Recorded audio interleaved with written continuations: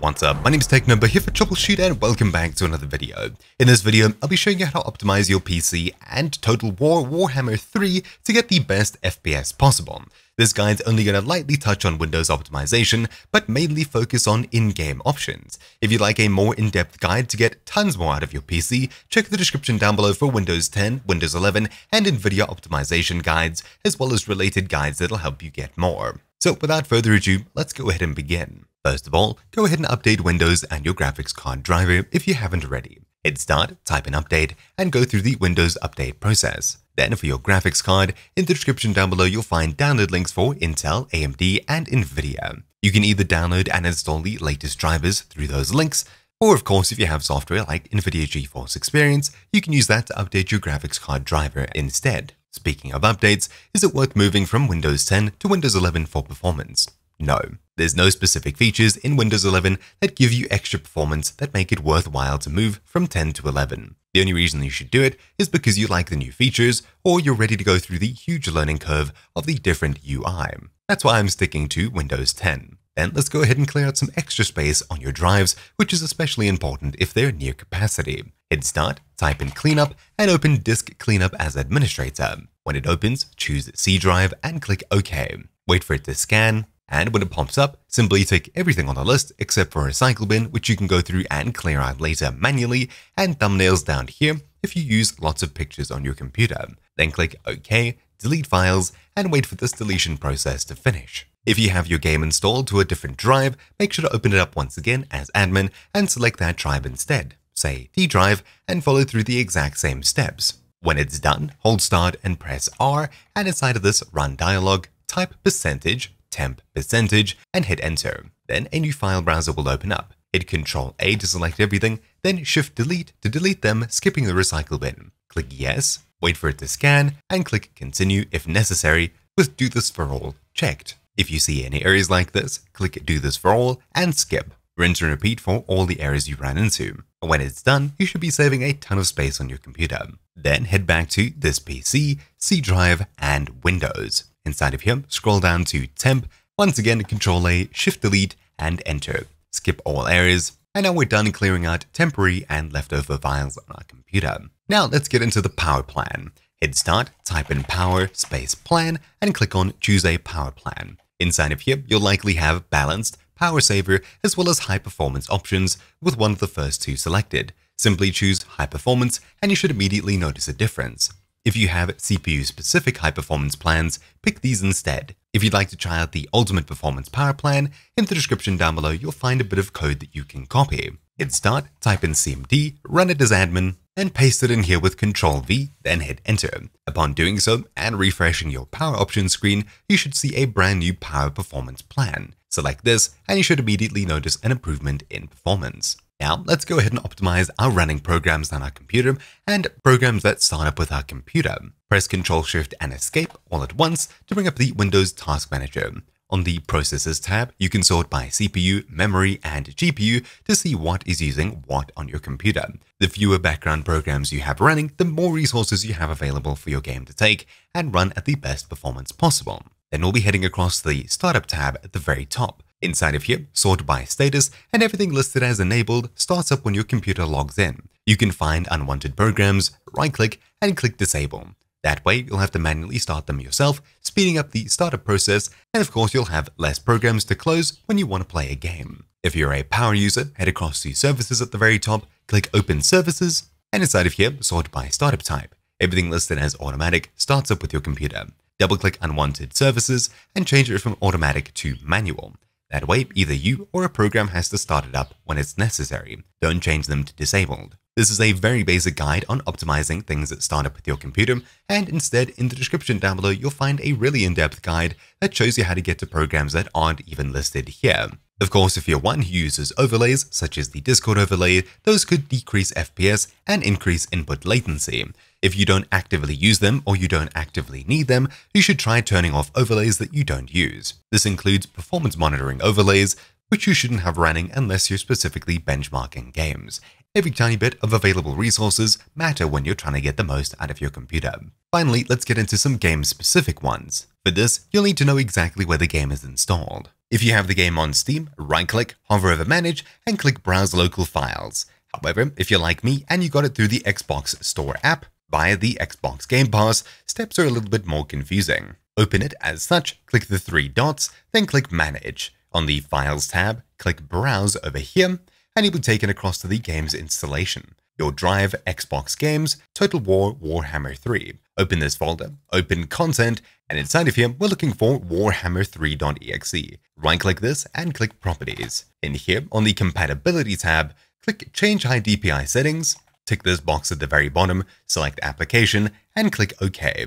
Some people get better performance in full screen mode when they have Disable Fullscreen Optimizations ticked here as well. If you're someone who plays the game in full screen mode, which you should for better FPS, you may want to come back and enable this afterwards to see if you get any sort of meaningful improvement. This forces exclusive full screen instead of a faux windowed borderless full screen mode that's used by default in most games. For me, I'll be leaving this off and click OK. Now look at the very top where the path is, right-click here and click Copy Address as Text. Then hit Start, type in GPU, and open Graphics Settings. Make sure Hardware Accelerated GPU Scheduling is ticked, and if you have the game installed through something like Steam, select Desktop App here and choose Browse. Then inside of here, click at the very top and paste in the address we just copied, then hit Enter. Then double-click on Warhammer3.exe. After clicking OK, it should appear on the list. If you installed it on the Xbox Game Pass, select Microsoft Store app from the drop-down here instead. Then from Select an App, scroll down and click Total War Warhammer 3.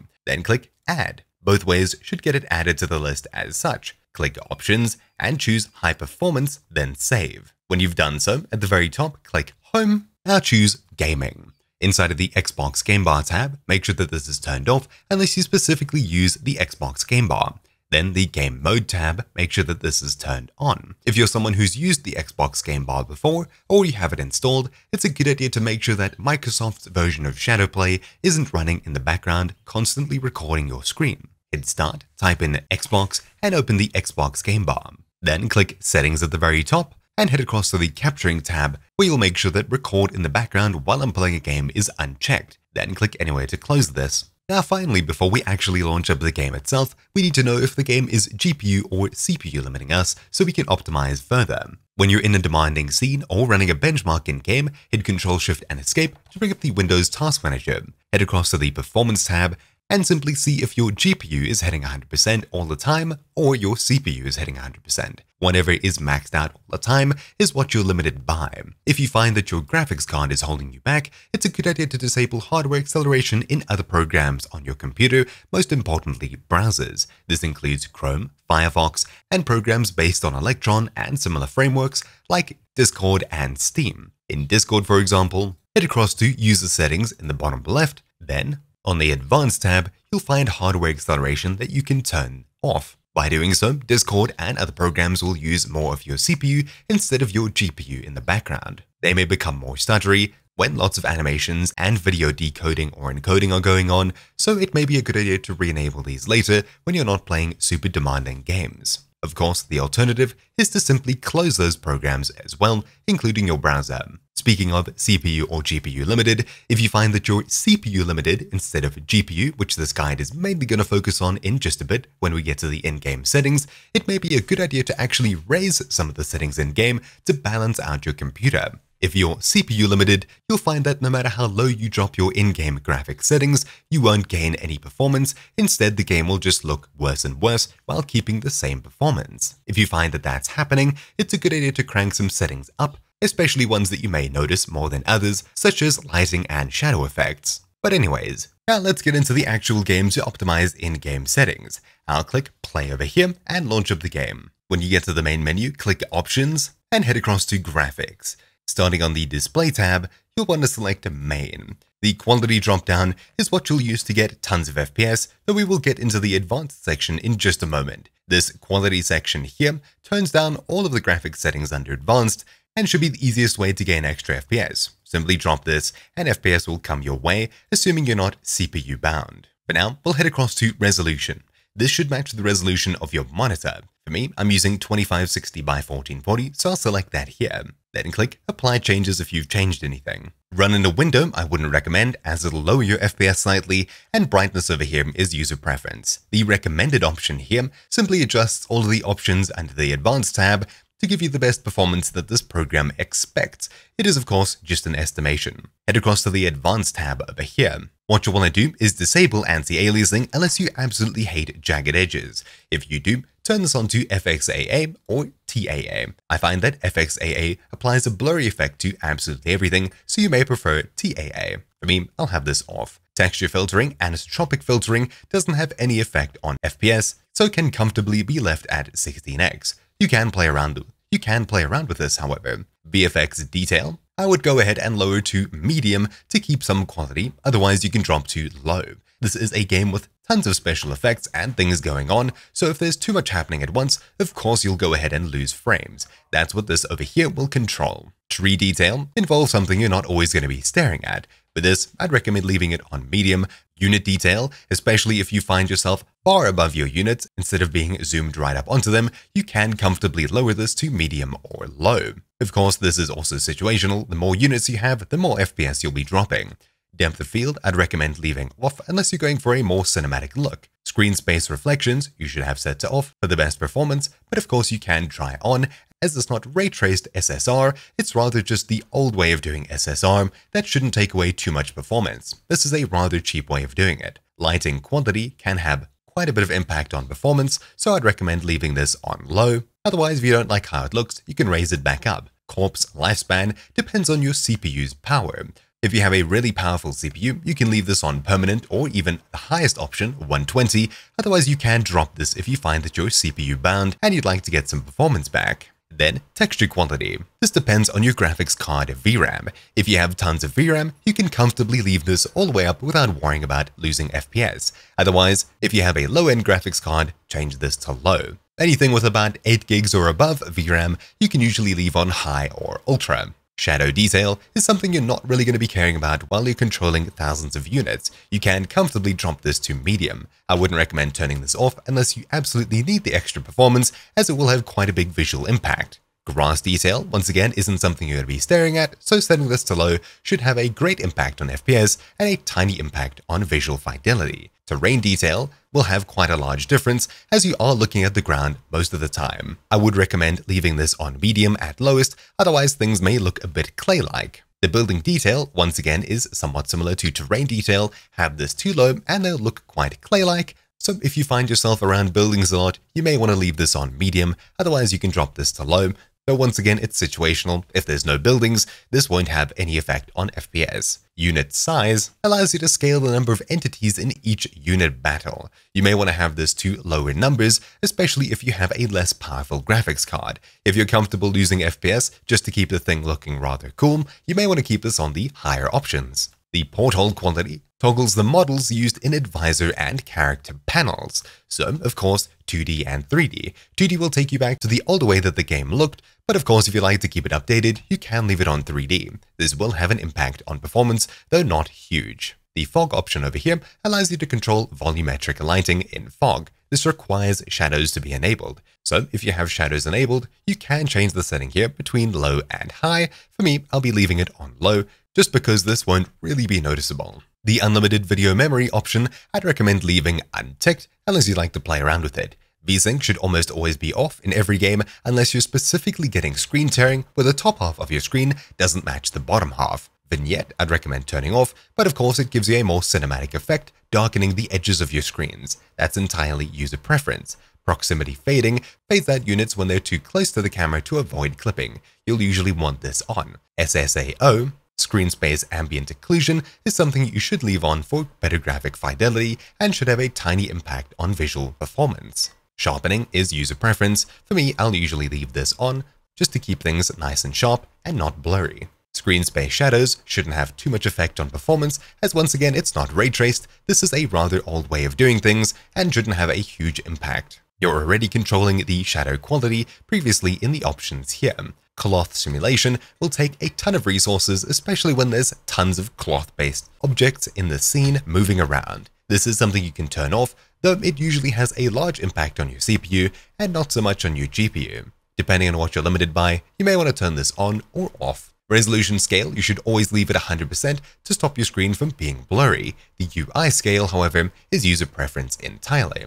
If you change UI scale, make sure to apply it as it changes this menu as well. Graphics card and video memory is just for your reference. Finally, you have a benchmark option in the bottom right, which we can click after applying changes. That is rather important, just to see how things go. You can enable an FPS overlay through, say, Steam or through third-party applications to see what you're getting while you're going through the benchmark. But before we do that, let's run through the rest of these tabs. Audio is user preference, and I'd recommend leaving audio quality on high. This shouldn't have any effect on your performance, but it will have a huge effect on what things sound like. Keyboard, user preference. The options down over here have to do with gameplay. These once again are user preference, including text and audio language. The final tab over here is just credits, nothing you need to worry about. So with all that out of the way, I'll enable an FPS overlay and get into the benchmark. I'll start a benchmark using my optimized settings first. For this, I'll use Battle. As you can see, there's a lot of jagged edges. This is something that anti-aliasing can fix